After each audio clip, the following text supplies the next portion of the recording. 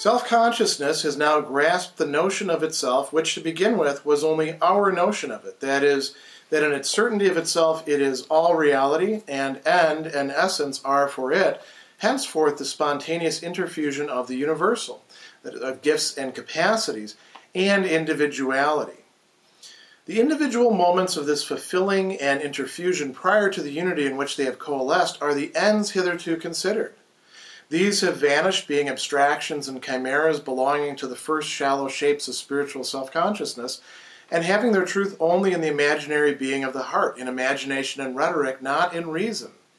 This, being now absolutely certain of its reality, no longer seeks only to realize itself as end in an antithesis to the reality which immediately confronts it, but, on the contrary, has the category as such for the object of its consciousness.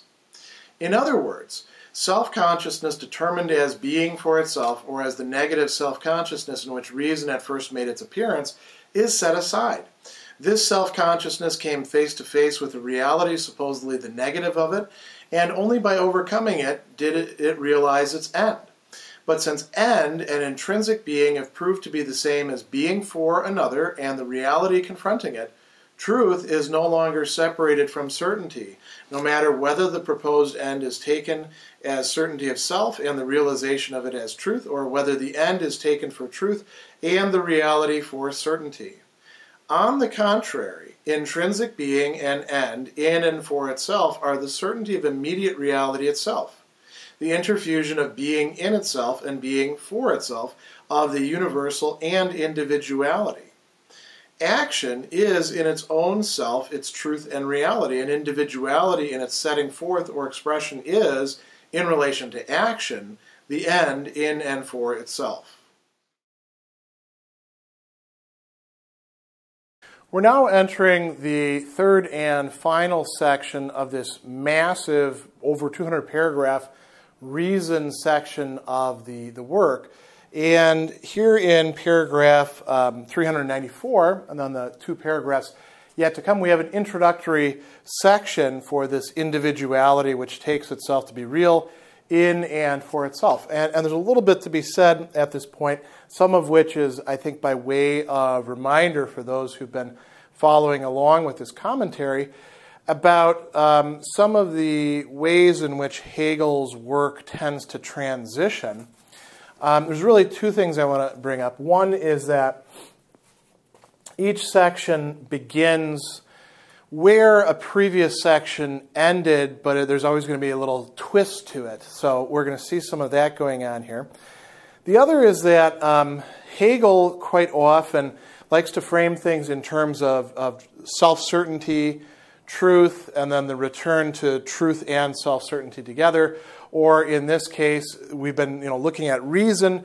Reason started out with observational activity and didn't take into account its own self in doing so, although by the end it's looking at things like the physiognomy and phrenology and human action. And then it transitioned directly to a sort of self-centered human action, which is trying to transcend by finding something that doesn't just reduce to the individual or the self, trying to find the universal, trying to find the essence. And we saw that there was a back and forth involved in that, a whole set of steps, and there was no real reconciliation. And that's what we're seeing as a starting point for this new section, although things are going to unravel fairly quickly, as they always do. Otherwise, there wouldn't be any phenomenological development to chart out. But what we see Hegel saying here is that we're now at this point where self-consciousness, which was the previous section, right? Reason, it's not as if reason is something fundamentally different from self-consciousness. We're talking about rational self-consciousness. So a growth in self-consciousness beyond just the play of master and slave and the dialectic of recognition and stoicism, skepticism, and unhappy consciousness into this new, broader, approach to things. And one of the things that Hegel said at the very beginning of the reason section is that with reason, self-consciousness comes to recognize that it is, at least in some respect, all reality. And it lost sight of that in the observing reason section, and it lost sight of it and was very troubled by it, even to the point of, as we saw, madness or frenzy with the law of the heart. And then, the way of the world conquering virtue in some respects, although, as we saw, those kind of get evened out at the end. Neither one really wins out. We don't have a full reconciliation, what Hegel here is calling a fulfillment, Erfüllung, things actually being integrated. That's also, he's got Durchdringung here. Interfusion is how Miller is translating it. So there's a lot going on in this section. Some of it is up here on the board. Some of it I'll just explain as we go through it. So he says, self-consciousness is now grasped what? The notion, the Begriff, the concept of itself, which was only our notion of it, so that in its certainty of itself, it is all reality. And then he says, what has it been striving after? Well, end, Zweck, purpose, goal, and essence, Wesen, right? End and essence are for it, and here's where this big schema comes up. Henceforth, the spontaneous, or the, you might say, not conditioned by something else, sich bewegende, moving itself, choosing itself, if you like, the spontaneous interfusion, the Durchdringung, of the universal and individuality. Now notice what universal is being construed as here.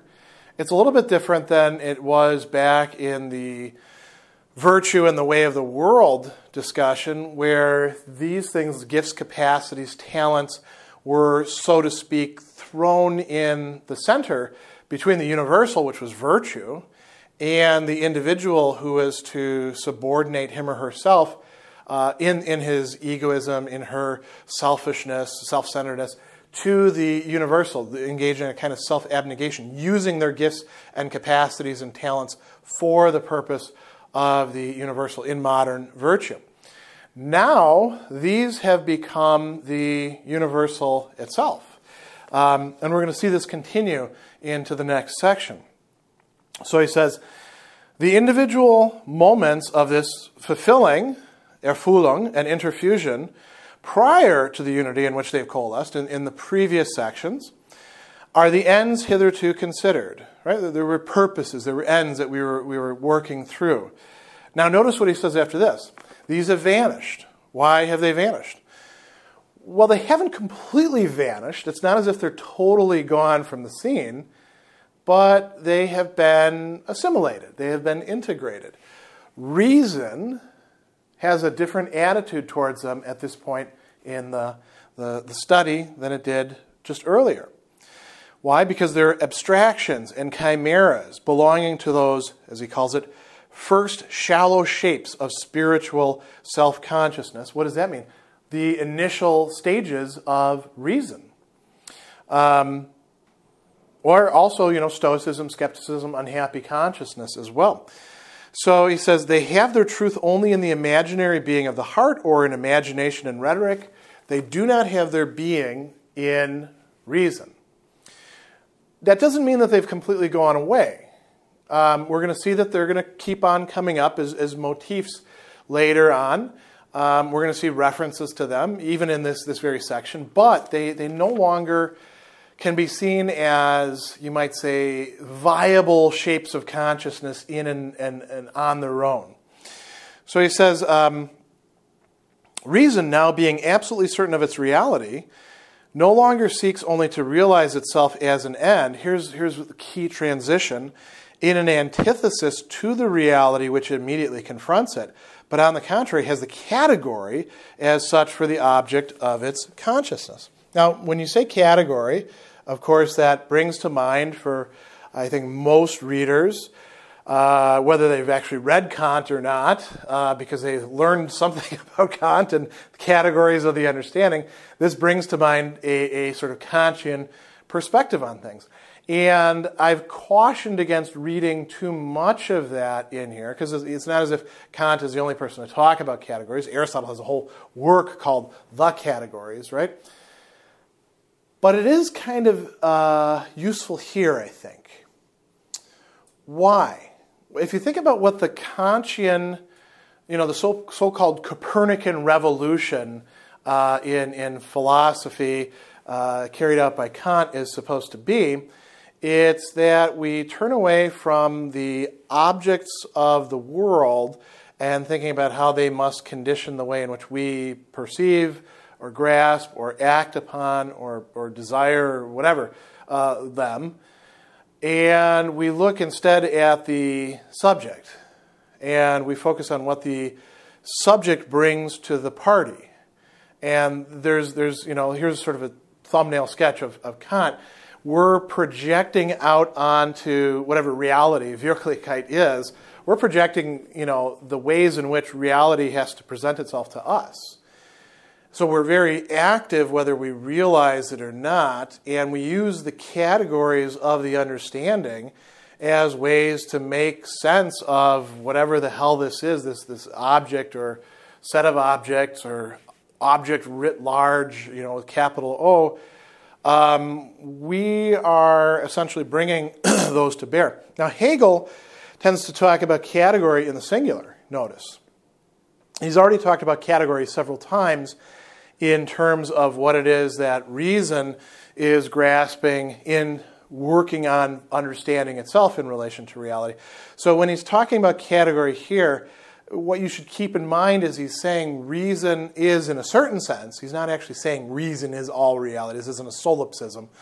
But reason is connected with everything that is real, that is wirklich, that has presence, reality, actuality. So, why is this fundamentally different? Well, if we go on and we'll come back to that passage in a second, but it says, in other words, self-consciousness determined as being for itself or as the negative self-consciousness in which reason first made its appearance is set aside. We're putting aside self-consciousness as something in itself, as something purely negative in relation to reality. Why? This self-consciousness came face to face with a reality supposedly the negative of it. But that was a mistake, as it turns out. Or not necessarily a mistake, a necessary transition point that we had to get beyond in order to get to here. We had to realize that we have been behind the show the whole time. And if you want to think about this in terms of, subconscious, unconscious, Hegel talks about, reason or spirit working behind its back and consciousness is back. That's really how he does view things. So there's always more going on than consciousness realizes until the final stage. So he says, since end and intrinsic being have proved to be, intrinsic being is an sich sein, right? Have proved to be the same as being for another, and the reality confronting it, here's a key upshot. Truth is no longer separated from or cut off from certainty. We start with certainty, and then we, over and over again in the Hegelian dialectic, try to get a hold of the truth of that certainty. In the process, grasping the truth, we often lose the certainty, and they're like, oh man, I want to get that back, right? It's like somebody trying to juggle 5 different balls at the same time. And eventually we want to have both of these together. We want to have a self-certainty that is indeed its own truth. So he says, truth is no longer separated, no matter whether the proposed end is taken as certainty of self and the realization of it as truth, or whether the end is taken for truth and the reality for certainty. Whatever is going to count as truth and certainty, we're bringing them back together at this point. So he says, intrinsic being and end, in and for itself, are the certainty of immediate reality itself. And again, he uses this term interfusion. The interfusion of being in itself and being for itself, of the universal and individuality. Now, notice what he talks about next. Action. So the previous section of the entire reason portion of the text was all about action. It was all about essentially practical reason, right? We're still doing that. We're still involved with action here. This is still the realm of the practical. And he says, action is in its own self, its truth and reality. And individuality is, in its setting forth or expression, is in relation to action, the end in and for itself. So what is going on here? We think oftentimes of action as what a person does because he or she wants to achieve a certain end. And it could be, something very trivial. In philosophy of action, sometimes we use the example of whistling to oneself, walking around, and somebody says, what are you doing? Oh, I'm just whistling. And you say, why are you whistling? So that's asking about the end. What's the goal of that? And then the person thinks, I don't know, I'm just whistling, And they might say, I'm bored, or I like to whistle, or it's something that I do when I'm thinking about things and not paying attention. Or it could be something, very momentous. Why did you move across country? Well, because I needed to take this job. Why? Because that job would advance my career. Why did you do that? Because I'm trying to climb the ladder, et cetera, et cetera, et cetera. What Hegel's talking about here doesn't preclude purposive action of that sort. But there's also a sense in which action's purpose is to be found within the person, the individual, figuring out who the hell he or she is, or what indeed they are, coming to terms with themselves. Why are you whistling? I don't know. My dad used to whistle, and maybe I'm at the stage in my life where I'm imitating him. What the hell is that about? And you start probing deeper, right? Or there could be all sorts of other things as well. I'm just sort of making that up as an example. But action can be an ongoing revelation of what it is that we are. And that is part of what self-conscious reason is striving after.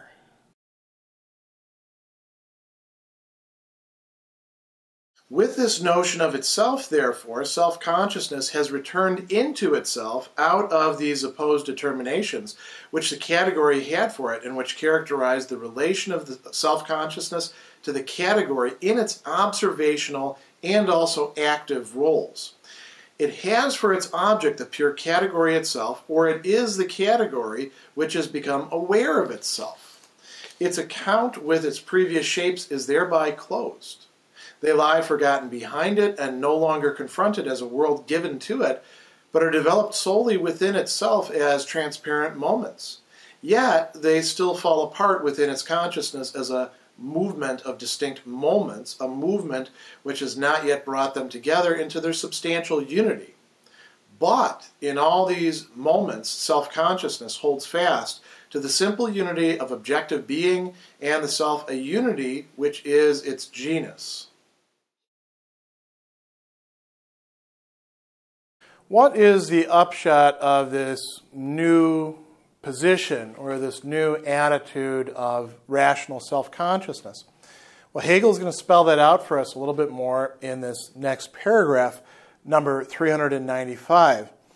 And he's going to contrast one way of being connected with, or really being bound up with, the category, and another way, that of the previous two sections and that which is going on, or at least at the very beginning of this new section.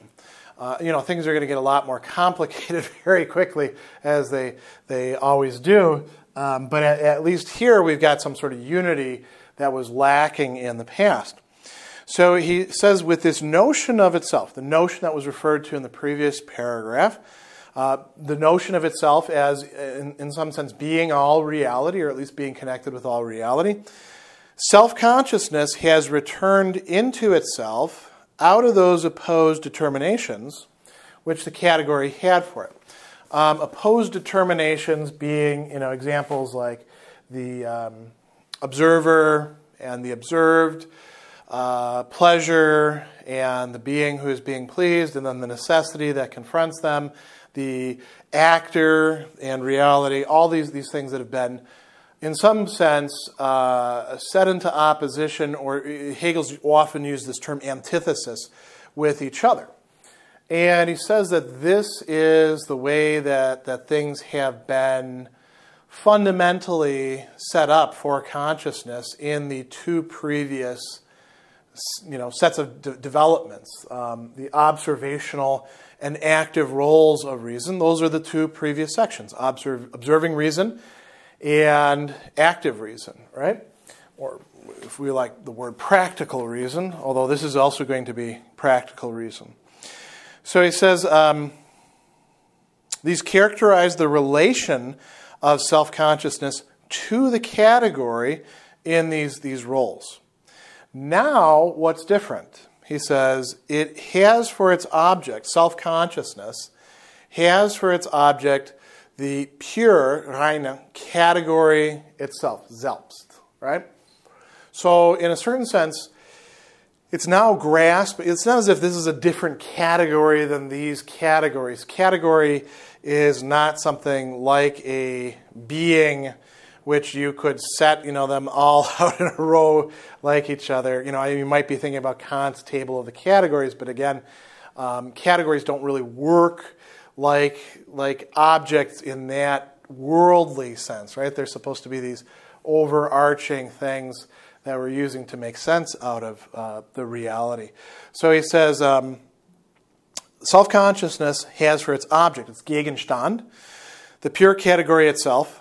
Now, notice what he says after this. Or it is the category which has become aware of itself. So what does this mean? This means that we don't want to say that self-consciousness itself is a category, but in a certain sense it is. Or it has become a category that is self-aware. Self-consciousness, self-aware category, it becomes its own object. We've gone through all of this discussion way back in the self-consciousness section, of course. But now things are getting more complex, but they're supposed to be being unified at this point. So he says, its account, this is where it gets really interesting, its account with the previous shapes is thereby closed. Now, what does that mean? Does that mean that we have here reached a historical transition point, and going forward, all self-consciousness or all rational self-consciousness can no longer connect at all with those previous shapes of consciousness that we spent so much time and labor observing and going along with and seeing the ups and downs and the dialectical development? No, it doesn't mean that at all. And they're not being thrown away into the dustbin of history. But they're no longer accessible in the same way. They're no longer, we could say, live possibilities. To take them on would be to go backwards in a certain respect. So he says they no longer confront it as a world given to it, but they're developed solely, notice, they're still developed solely within itself as transparent moments. Where? In something like this, in an account that encompasses them and transcends them, sublates them. Now notice what he says. He says they still fall apart within its consciousness as a movement of distinct moments, a movement which has not yet brought them together in their substantial unity. That's actually going to happen later on in the work. But in these movements, he says, self-consciousness holds fast to the simple unity of objective being and the self, a unity which is its genus. Right? So there is some advance that has taken place here. And this is a unity of these previous shapes, an integration, if you like, of them. He doesn't use the word Aufhebung here, but that's really what is going on.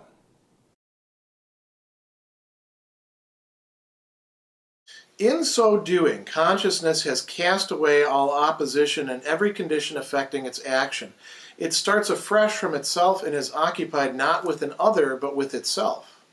Since individuality is in its own self actuality, the material of its efforts and the aim of action lie in the action itself. Action has, therefore, the appearance of the movement of a circle which moves freely within itself in a void, which, unimpeded, now expands, now contracts, and is perfectly content to operate in and for its own self. The element in which individuality sets forth its shape has the significance solely of putting on the shape of individuality. It is the daylight in which consciousness wants to display itself. Action alters nothing and opposes nothing. It is the pure form of a transition from a state of not being seen to one of being seen, and the content which is brought out into the daylight and displayed is nothing else but what this action already is in itself. It is implicit. This is its form as a unity in thought, and it is actual. This is its form as an existent unity. Action itself is a content only when, in this determination of simplicity, it is contrasted with its character as a transition and movement. Hegel makes some very interesting remarks that are clarifications about action at this point in paragraph 396, which brings this very short introductory section to a close and gets us ready to jump into the spiritual animal kingdom. Right? It sounds quite interesting, doesn't it? And trust me, it is. So he says, in so doing, consciousness cast away all opposition and every condition affecting its action. Why would it have done that? Well, you remember that one of the key realizations that we had at the end of the previous section with Virtue in the Way of the World was that action had now become something which, in a certain sense, transcended these previous determinations. Hegel is talking about consciousness now being concerned with action, as we might say, per se, right? Now, this doesn't mean that every single action of the individual at this point is of this sort, but all we really have to have is some fundamental actions in which it is meeting these conditions. It is understanding, coming to grasp itself through its own action and no longer in opposition to something else, some other condition that would be out there, some other reality that the action is supposed to penetrate into and, in a respect, lose itself or transform itself through acting on that reality and the consciousness itself. Here, like he says, it's a cast away all oppositions and every condition affecting its action. It starts afresh from what? From itself. And it is not occupied with an other, but itself. You might say, well, this is really terrible. Now, the Hegelian subject has become a navel gazer. It's only interested in its action insofar as it affects itself. What about others? Well, remember, it's already gone through these painful transitions in the law of the heart and virtue, right? In just a little bit earlier. And it's lost the ethical substance in its society that it was still looking for. It didn't get it back yet. So, there's still a lot to be developed here. So he says, since individuality is in its own self actuality, this is what we discovered at the very end, right? And the material of its efforts, the Stoff, and the aim of its action, the end, the Zweck. I don't know why Miller is changing the terminology here. End, Zweck, the same thing that we've been looking at the entire time, lies in the action itself. Now, this schema is not representing this all that well because we do have like a transition here. Individuality, action is coming from it, but we wanted to represent that actuality is there for individuality and the end is there in the action. This is what we call praxis, right? If we're using older categories like Aristotelian ones. So he goes on and he says, action has, therefore, the appearance of the movement of a circle which now moves freely within itself in a void. notice what he says after that. So not only is it sort of on its own engaging in this constant motion. I know there's somebody out there who's going to bring up the Ouroboros, and I suppose you could at this point, provided that it's actually in movement. But notice that it's not just a circular motion. It can expand itself or collapse itself as much as it wishes to. What determines that? The individuality, and I suppose the kind of action that it's engaged in. So, if playing marbles all day, if you can actually get away with that, is where your heart lies. I think that's a fairly condensed action. If reading, the entirety of one of the great wisdom traditions is your bag instead, well, that's going to be a much larger project now, isn't it? Right? You might go to the gym and work out, change your body to fit a certain type. Maybe you decide that your action is you're going to become a chef, and you go off to, learn culinary techniques, and then you start just practicing them over and over and over again. Culinary education, by the way, is a great example of something that you can, in fact, only learn adequately by some doing, by some tun, by some performance. So he goes on and he says, the element in which individuality sets forth its shape, now he's got all these interesting visual metaphors, has a significance solely of putting on the shape of individuality. It is the daylight in which consciousness wants to display itself. Now, display itself to who? He doesn't actually say here, does he? That's an interesting question that you should think about, because I think the answer is going to change as we proceed through this section. Now he goes on and he says, action alters nothing and opposes nothing. It doesn't really seem like much of action if that's really the case, but see where he's going. He says, it's the pure form of a transition from a state of not being seen to one of being seen. And the content, the inhalt, which it is brought out into the daylight and displayed, is nothing else but what this action already is in itself. Action is a way to go from not being seen, nicht gesicht werden, right? Yeah, I think, to gesicht werden, being seen. Being seen by who, though, we still have to ask. Certainly by the individuality itself. Perhaps by others? Well, we'll see. I mean, when we get into the next section, that is going to become a concern for individuality, for rational self-consciousness. But right now, let's just say that it is for itself. In carrying out its action, it discovers what it is. It brings its latency, you might say, out of darkness into the sunshine, if we're going to use the metaphor here that Hegel has. And he says, it is implicit. The action is implicit. This is its form as a unity in thought, and it is actual. This is its form as an existent unity. So what have we got going on here? Action itself is a content only when, in this determination of simplicity, it is contrasted with its character as a transition and movement. So notice, we were talking about everything being a unity just a little bit ago, and now Hegel is starting to separate things out again, isn't he? And once we have separation, we're going to have relation between those terms, and something like action will break up into different aspects of itself, which might be opposed to each other, and there's going to be some interesting dialectical developments. But I think this is a great place to get ready for the transition now to the spiritual animal kingdom, particularly with this metaphor of action as a way of moving, a way of transitioning from not being seen to being seen.